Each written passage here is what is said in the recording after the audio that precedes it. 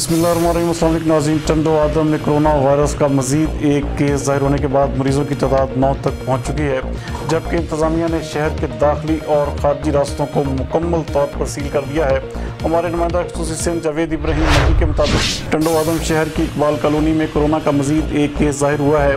Corona के मज़ीद एक केस ज़ाहिर होने के बाद टंडोआदम शहर में कोरोना केसों की तादाद 9 तक पहुँच चुकी है।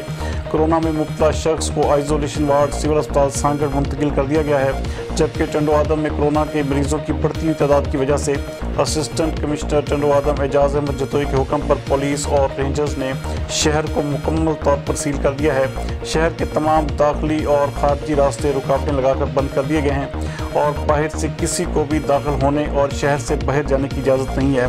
टंडोआदम में कोरोना केसों की बढ़ती हुई तादाद के बायस लोगों में खौफ व हरास भी फैल चुका है।